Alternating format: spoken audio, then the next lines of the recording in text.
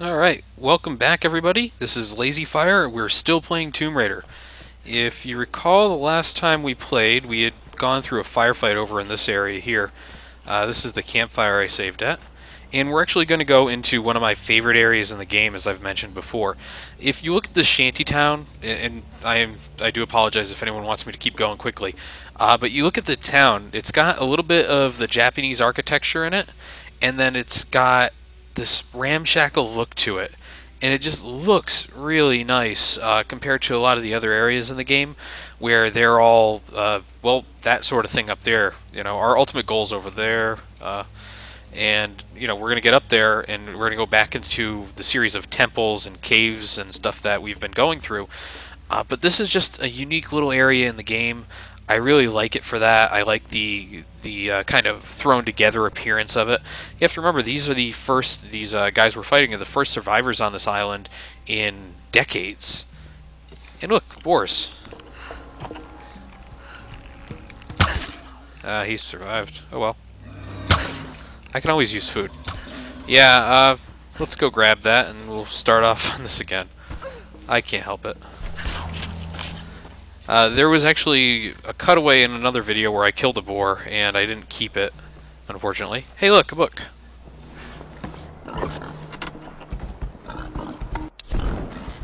Okay, actually that was a relic. Books and relics sometimes look the same to me. And, yeah. Hello! Jesus. Okay. I wasn't expecting the boar to do that. Oh, and while we're here, might as well burn an effigy. Huh.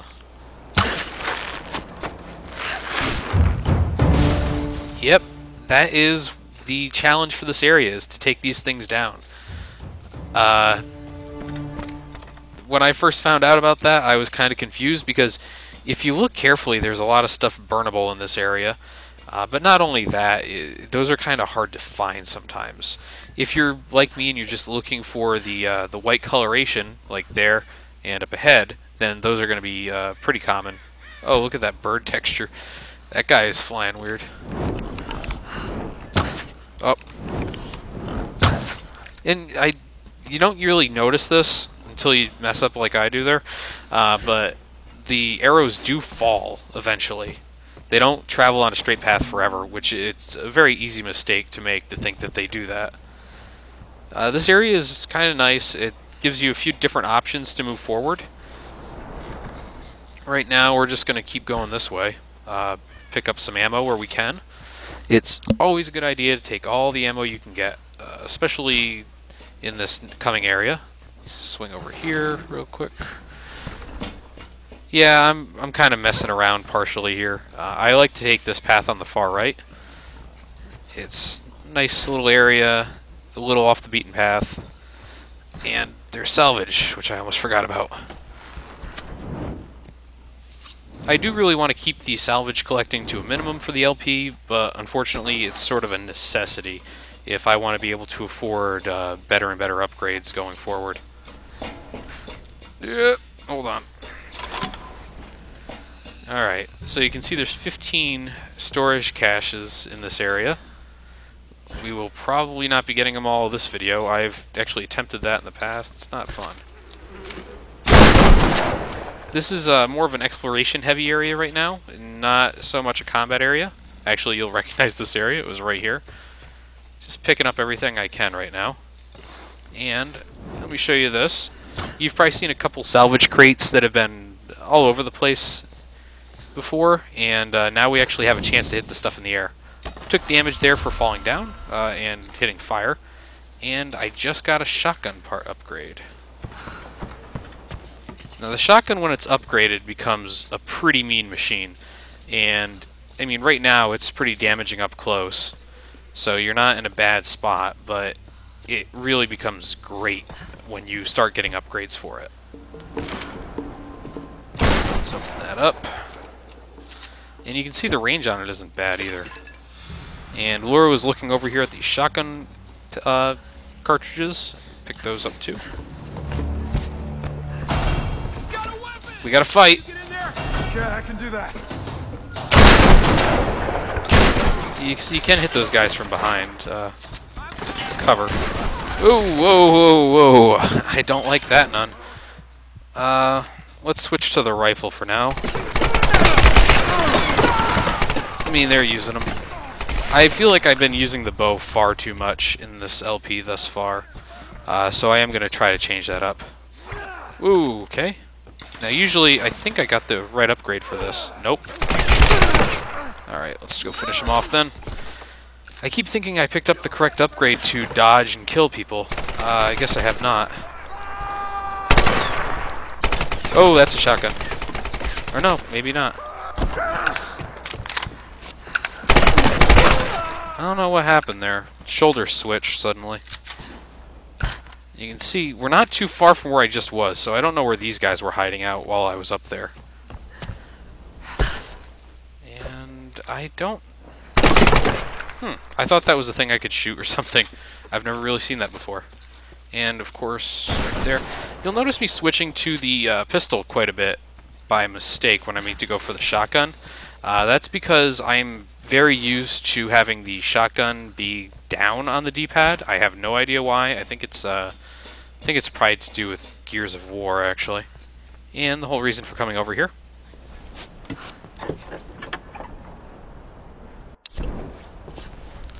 Okay, found another thing. Oh, hey, look. I just like these little paintings all over the place, too. Alright, with most of this area now explored... Oh, yes, by the way, barbed wire means you can't jump up there. But with most of the area kind of explored, I'm going to make a serious effort to get us moving again. After a couple minutes of delay while I went to go pick up everything in the world. Now, a nice little thing that you saw there is that Laura will pick up two things at once if they're close by. Oh, doesn't this look like a fight? Alright. So we're gonna get up here real quick. I'm waiting for this to trigger. I was hoping to be able to stay back a little bit before it started.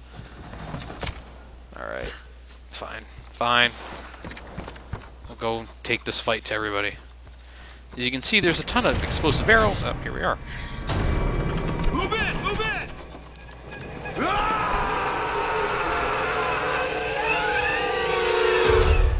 Yep.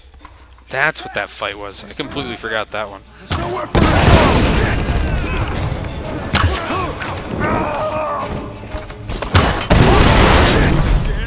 I'm doing good. Good shot. Alright, these guys are giving me trouble here. Let's just set that guy on fire. Ah, finally.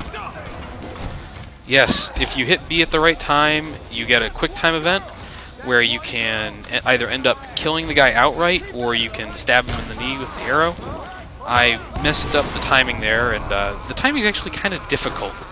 Not gonna lie, to kill the guy outright. It was rare for me to do that when I was playing the first time through. Holy crap! Let's just blow him up.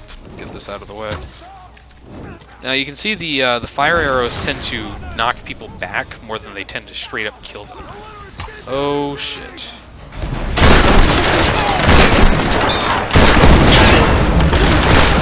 All right, this guy's doing okay for himself. He's absorbed about 18 shotgun shells. Alright. As you can see, my rifle's upgraded to an AK-47, oddly enough. And these guys have also upgraded their weaponry. You'll notice that they're using full-out assault rifles now. And Survival Instinct wants us to see something. Yeah. Easy enough. Yes. Bright white cloths can be burned. It's also reminding us that we can switch our ammos. That's nice. So we will actually be switching to our fire arrows again, and we're going to get right through this area. Simple enough, right? I keep thinking that's a box I can use. Let's get going here. we're actually coming up on another fire, but I'm going to skip through that, or well, save at it and switch some things up, and then we're going to continue on. So, while we're here, this is not a fast travel one, so we just have the option to level ourselves up a little bit. Shotgun's close to leveling up. I'm going to hold off on doing anything with that right now. And honestly, I don't really want any of these items. I know that sounds kind of weird, but the full choke and the barrel shroud are actually kind of nice shotgun things. Only one of them is buyable. And you know what? I'm going to break my own rule and go ahead and get the barrel shroud. When you upgrade your shotgun and other weapons, they actually get a little bit stronger and a lot better, just right off the bat from those upgrades you pick up. He's getting away. What's going on?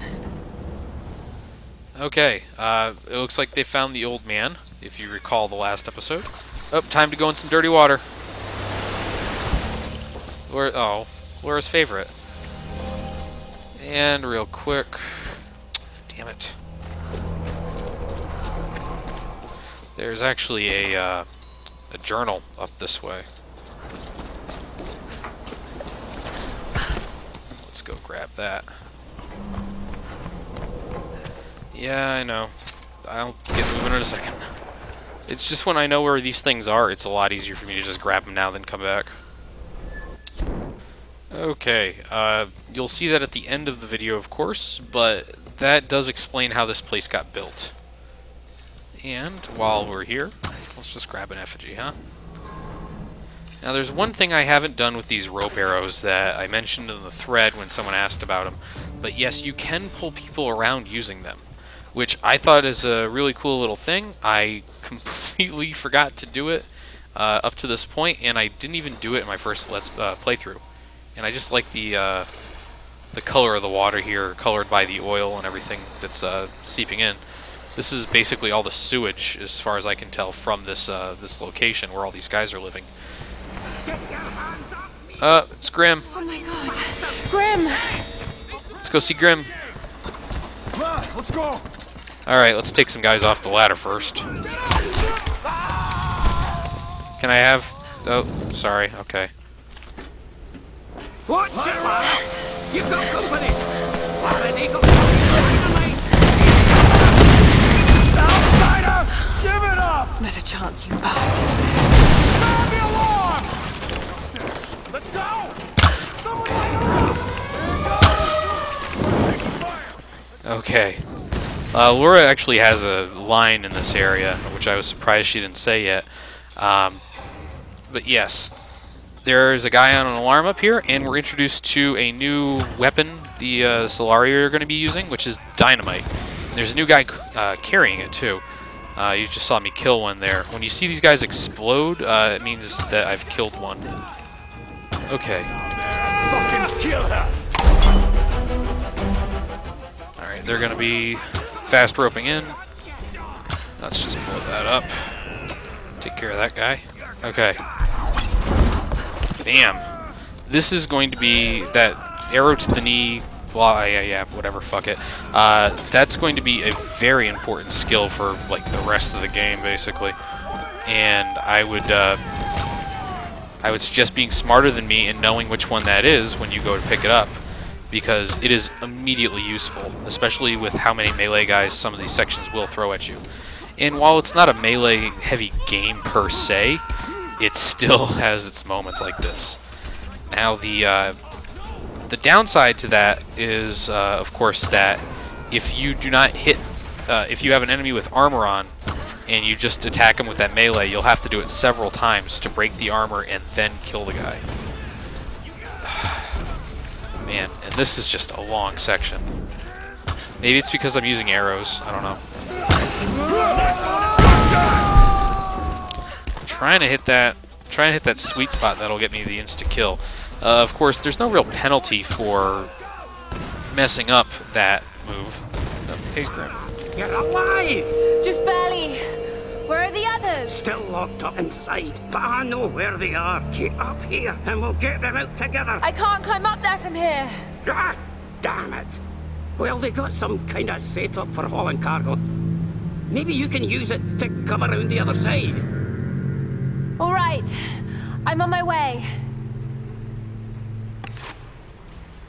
Cool, so we found Grim again. He's obviously, if you remember the last episode, on the run from a man called the Somalian, who seems to run this village for Matthias.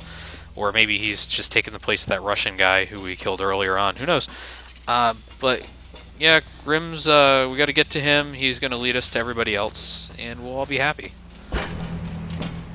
It's just gonna take a few minutes. There's a little bit of backtracking. And we got a new rifle part. That's all good news, really. And, yeah. Just gonna loot all the corpses I can. No real harm in that, you know? Let's get up here. And get going. Yes, this cargo hauling system is actually pretty complex. And it's a bit of a trek to get to it, if you go the right way. It's difficult to kind of mess up in this area. And we're not going that way, apparently. I just like to show that off. The scale in this game sometimes is really impressive. Just, you know, the distance, actually, you can look at that and see it's a painting or some graphics superimposed, but the scale is kind of impressive sometimes. Oh, and effigy over there. We're going to worry about that later. The outsider is here! Warn the others! Now you can see that there's a couple of these old World War II arrow alarms around. You saw them use one in that last section, actually. And if I start pulling it, there actually will be more alarms, so I'm not going to touch those. Or actually, can I even use them? Yeah, I think I can. This is not an ideal scenario that this guy's trying to get me to slide into here. But we're going to do it. We're going to do it with a shotgun. No way out of here! Just here! We got her! Get over here! Bam. You can see that guy just survived a shotgun blast pretty close. Fuck. Alright. Then we got a guy up here. And I swear I was getting shot from the behind there.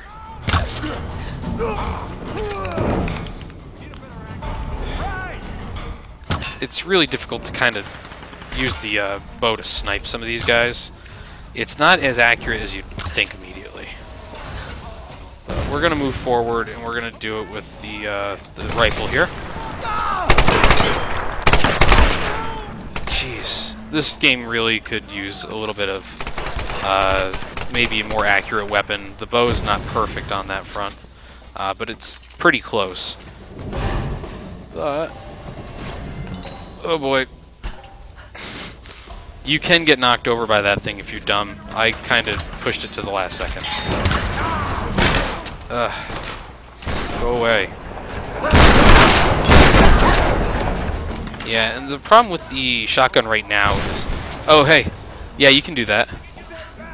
Uh-oh. I fucked up. Well, honestly, I have to be down here eventually anyways. But I've never had that knock me off like that. Hi. Well, that was an interesting moment. And if you look at the bottom right there, we found a tomb. Now you can see why that one guy, he's got armor flying off of him. This guy right here. They're starting to introduce armored people to the game. And they'll be around for a lot of it. Especially some of the more drawn-out fight sequences. But right now, we have come out on top, despite the weirdness I went through there. And we're actually not going to go on our little cart ride quite yet. We've got some things to do and things to see. I'm not going to actually show off getting every single one of the crates out of here, because if you want to look at it, thing's big. Oh shoot. There, oh. Let's open this up and then explore the area, and that will be it for the episode. The next episode will actually be in a temple, or a tomb.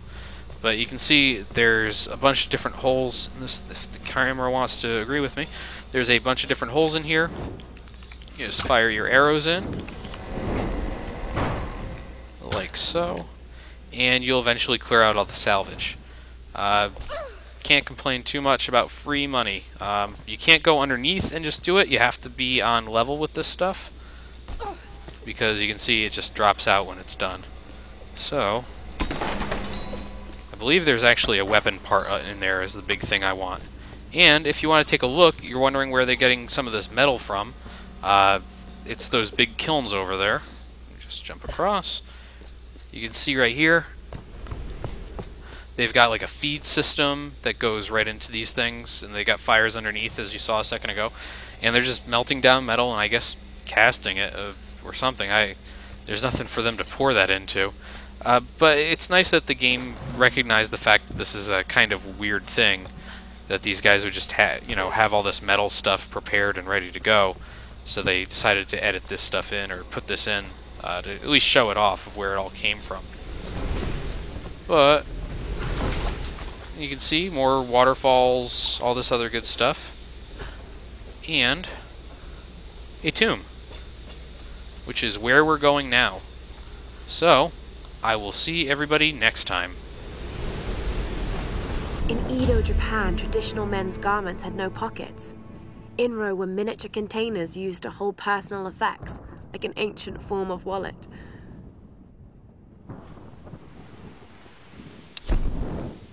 Inro are usually lacquered wood, but this one's made of brass. Probably dates from the 19th century. The inside of this Inro smells like tobacco. Perhaps this was used as an ancient cigarette case. My patience has been rewarded. At long last, I have my lieutenants, my enforcers of the way. The storms brought me exactly the men I need to begin building the Solari Brotherhood. Strong of body, weak of will. They were broken in the storms, weakened and vulnerable, and I raised them up again. Now they serve me, and through me, her, the Sun Queen. She is showing me the way. She has always shown me the way.